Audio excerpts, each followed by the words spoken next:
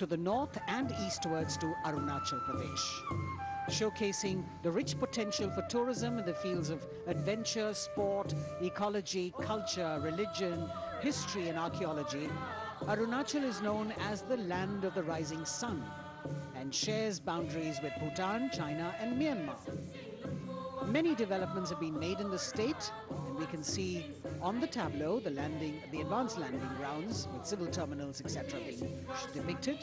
We've also got the state bird, the hornbill, on it, and major tribes of the state attired in traditional dresses accompanying the tableau.